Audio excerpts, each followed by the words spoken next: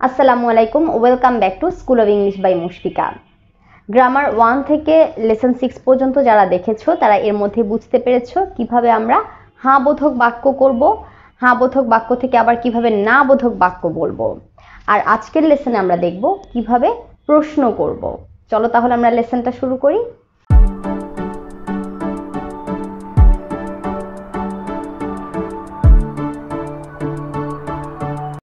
যারা আগে 6টা লেসন দেখেছো তাদের জন্য আজকের লেসনটা খুবই সহজ, কারণ আজকের লেসনে তোমরা দেখবে প্রশ্ন করার সময়ও ঠিক ডু এবং ডাজের ব্যবহার আছে।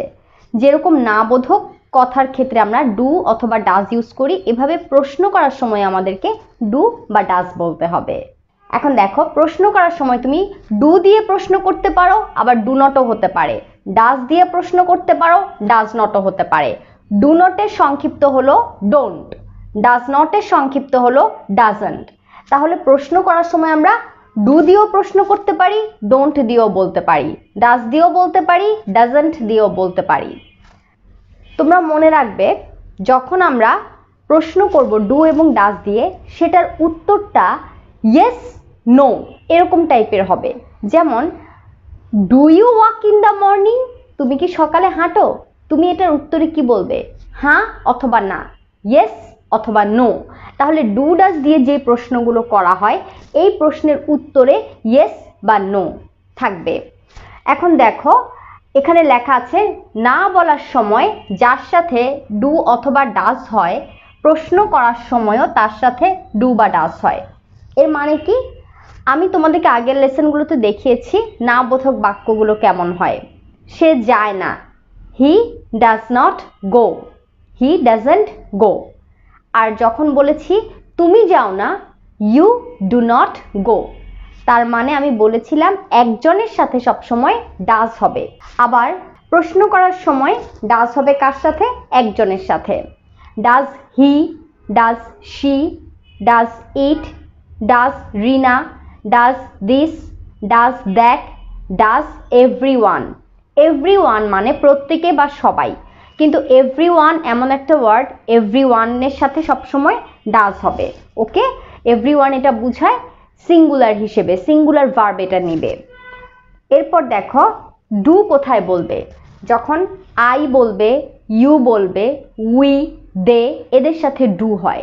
তাহলে ডু আই টিচ ইউ, আমি কি তোমাদেরকে শেখাই? Do I teach you. Do you, তোমরা কি বাইরে যাও? Do you go outside. তোমরা কি বিকালে টিভি দেখো? Do you watch TV in the afternoon. তাহলে ডু দিয়ে তুমি প্রশ্ন করবে।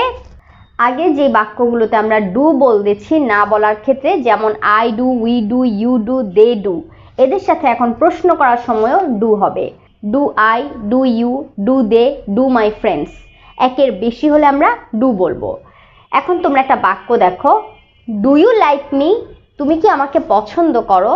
Do you like me. দেখো, ডু এবং ডাজ বলার পরে সবসময় ভার্ব 1 হবে। তোমরা ভার্বের প্লেলিস্টে যাবে, ভার্বগুলো বারবার প্র্যাকটিস করবে। যখন তোমরা প্রশ্ন করবে প্রেজেন্ট ইনডেফিনিটে, আজকের লেসনটাতেও কিন্তু আমরা প্রেজেন্ট ইনডেফিনিটে আছি। প্রেজেন্ট ইনডেফিনিটে থাকা মানে হলো তুমি যখন প্রশ্ন করবে ডু অথবা ডাজ দিয়ে প্রশ্ন করবে। তুমি কি আমাকে পছন্দ করো? Do you like me. এখন এটার উত্তরটা দেখো, আমরা হ্যাঁ বোধক বাক্য কিভাবে করব? ইয়েস আই লাইক ইউ, হ্যাঁ আমি তোমাকে পছন্দ করি। এখানে verb 1, yes I like you. এখানে কোনো ডু ডাজ আসেনি, কারণ এটা কোনো না বোধক বাক্য না। না বোধক বাক্যে আমাদের ডু ডাজ আসবে। No I don't like you, না আমি তোমাকে পছন্দ করি না। তার মানে তুমি যখন না বলবে তখন ডু নট, ডাজ নট আসবে। যখন হ্যাঁ বলবে তখন শুধুমাত্র ভার্ব 1 হবে। আর যখন তুমি প্রশ্ন করবে তখন আবার ডু ডাজ আসবে। এইটুকু আগে মনে রাখবে যে বর্তমান কালে যখন তুমি কথা বলবে তখন প্রশ্ন করার সময় ডু ডাজ আসবে, আর না বোধক বাক্য বলার সময় ডু ডাজ আসবে। এখন দেখো ডু কার সাথে হয়? আইয়ের সাথে, ইউর সাথে, দে। মীরা অ্যান্ড রিমা মানে কয়জন? 2 জন। একের বেশি হলেই তোমাকে ডু বলতে হবে। সেটা একের বেশি 5 জনও হতে পারে, 10 জনও হতে পারে। মাই ফ্রেন্ডস, এখানেও কিন্তু একের বেশি। একটা যদি বন্ধু হতো আমরা বলতাম মাই ফ্রেন্ড, কিন্তু একের বেশি মাই ফ্রেন্ডস। এক্ষেত্রে আমরা ডু বলবো। ডাজ কোথায় হবে? একজনের সাথে। Does he, does she, does it, does this, does that, does Labib, does my friend. এখানে একজন ফ্রেন্ডের কথা বলা হয়েছে, এই জন্য ডাজ মাই ফ্রেন্ড। এখানে does Labib, does he, does she, does it, does this, does that. এখন প্রশ্নগুলো কেমন টাইপের হবে? তুমি যখন প্রতিদিনের কাজ নিয়ে প্রশ্ন করবে, প্রতিদিনের কাজ নিয়ে প্রশ্ন করলে তুমি ডু ডাজ ব্যবহার করবে। অভ্যাসগত কোনো কাজ নিয়ে প্রশ্ন করলে ডু ডাজ ব্যবহার করবে। এটা হলো একদম সহজ একটা কথা। প্রতিদিনের কাজ নিয়ে কথা বললে যার সাথে কথা বলো তাকে তুমি ডু দিয়ে অথবা ডাজ দিয়ে প্রশ্ন করবে। ডাজ দিয়ে কখন বলবে? যদি তুমি বলো, এই ওয়ার্ডগুলোকে সাথে রেখে যদি বলো, যেমন একটা মানুষের নাম যদি আমি বলি নীলা, নীলা কি বিকালে হাঁটে? Does Nila walk in the afternoon? Does Nila walk in the afternoon? তাহলে নীলা একজন, এই জন্য আমি ডাজ বলেছি।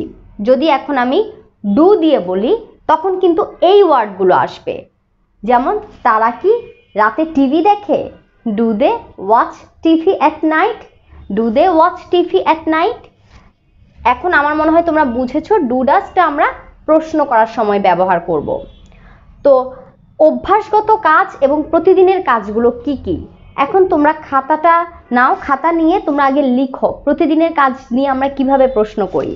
যেমন তোমার একটা অভ্যাস হলো গল্পের বই পড়া, টিভি দেখা, প্রতিদিন বিকালে হাঁটা, এগুলো অভ্যাসগত কাজও হয়, আবার এগুলো তোমার প্রতিদিনের কাজ দিয়েও বোঝায়। এই ক্ষেত্রে আমরা ডু বলবো অথবা ডাজ বলবো। এইসব প্রশ্নগুলো ডু ডাজ দিয়ে করবে। এখন আমি তোমাদেরকে কয়েকটা প্রশ্ন বলে দেখাই, তাহলে তোমরা বুঝতে পারবে। তুমি কি সকাল 6টায় ঘুম থেকে উঠো? Do you get up at 6 o'clock in the morning? Do you get up at 6 o'clock in the morning? Do you বলেছি, দেখেছো ডু আগে এসেছে। আর এটার উত্তর কি হতে পারে? Yes I get up at 6 o'clock। হ্যাঁ, আমি 6টায় উঠি। ডু ডাজ দিয়ে প্রশ্ন করলে উত্তরটা হয় হ্যাঁ হবে, ইয়েস, অথবা নো। নো হলে ডু নট বলবে বা ডাজ নট বলবে। আর হ্যাঁ বোধক হলে শুধুমাত্র নর্মালি ভার্বটা ইউজ হবে। Do they recite the Quran every day? তারা কি প্রতিদিন কোরআন পড়ে? Do they recite the Quran every day? কোরআন শরীফ পড়া বা তিলাওয়াত করা, এটার ইংরেজি তুমি বলবে রিসাইট।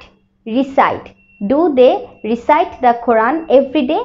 এই যে রিসাইট বললাম, এটা একটা ভার্ব, তাহলে আমাদেরকে ভার্ব জানতে হবে। ডু ডাজ এরপরে সবসময় ভার্ব ওয়ান হবে। ডু ডাজ এর পরে ভার্ব ওয়ান। তোমার বন্ধুরা কি এখানে আসে? Do your friends come here? Do your friends come here?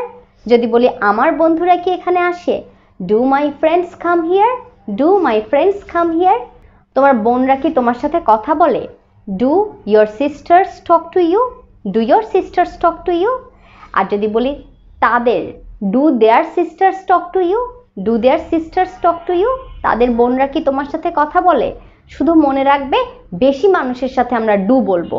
R I এর ক্ষেত্রে ব্যতিক্রম, আই একজন হলেও আয়ের সাথে ডু হবে। তোমার বন্ধু কি এটা জানে? বন্ধু বলেছি একজন, তখন আমরা বলবো does. Does your friend no this? Does your friend no this? Friend কিন্তু একজন। ডাজ ইয়োর ফ্রেন্ড, একজন বন্ধুর কথা বলেছি। তোমার বন্ধু কি এটা জানে? Does your friend no this? সে কি তোমাকে সাহায্য করে? Does he help you? Does he help you? তোমার ভাই কি ইন্ডিয়া থাকে? Does your brother live in India? Does your brother live in India? সে কি সকাল 9টায় দোকানটা খুলে? Does he open the shop at 9 o'clock in the morning? Does he open the shop at 9 o'clock in the morning? সে কি তার জামাটা সুন্দরভাবে রাখে? Does she keep her dress nicely? Does she keep her dress nicely? তাহলে এখন বাক্যগুলো কেমন হবে? বলে, লিখে, পড়ে, যায়, হাঁটে, কথা বলে, এই সব হলো ডু ডাজ দিয়ে প্রশ্ন করার মতো শব্দ। যেমন তুমি কি যাও? তুমি কি লিখো? তুমি কি পড়ো? তুমি কি আমার সাথে কথা বলো? তুমি কি এই ভিডিওটা দেখো? তুমি কি ইংরেজি শিখো? এইভাবে যখন তুমি অভ্যাসগত কাজ নিয়ে কথা বলবে তখন ডু ডাজ ব্যবহার করবে। এখন তোমাদের কাজ হচ্ছে ডু ডাজের ব্যবহারটা যে শিখেছো ভার্বের প্লেলিস্ট থেকে কিছু ভার্ব সিলেক্ট করো। ভার্ব ওয়ানগুলো সিলেক্ট করে তোমরা ডু ডাজ দিয়ে অনেকগুলো প্রশ্ন তৈরি করো। ডু ডাজ দিয়ে প্রশ্ন করার উত্তরগুলো কি হয়, হ্যাঁ বোধক বা না বোধক। এরপর তোমরা নিজেরাই হ্যাঁ বোধক ভাবে উত্তরগুলো দিবে, আর যদি না বোধক হয় ডু নট বা ডাজ নট ইউজ করে না বোধক উত্তরগুলো দিবে। তাহলে প্রেজেন্ট ইনডেফিনিট টেন্সের টোটাল পড়াটা তোমাদের হয়ে গেল। তোমরা ডু ডাজ দিয়ে প্রশ্ন করা শিখেছো, হ্যাঁ বোধক উত্তর দেওয়া বুঝতে পেরেছো, আবার না বোধকেও বাক্যগুলো লিখতে পারবে। এইভাবে আমাদের প্রেজেন্ট ইনডেফিনিট টেন্স শেষ হচ্ছে। সেই সাথে আমি কিন্তু তোমাদের অ্যাডজেক্টিভের ব্যবহার দেখিয়েছি, এম, ইজ, আর এরপরে অ্যাডজেক্টিভ হয়। তাহলে আমি নেক্সট ক্লাসে ইনশাআল্লাহ একটা এক্সাম রাখবো, পরীক্ষা। সেই পরীক্ষায় তোমাদেরকে অবশ্যই অ্যাটেন্ড করতে হবে, এবং তোমরা কতটুকু বুঝতে পেরেছো পরীক্ষার আনসার দেওয়ার মাধ্যমে আমি বুঝতে পারবো। Thanks for watching.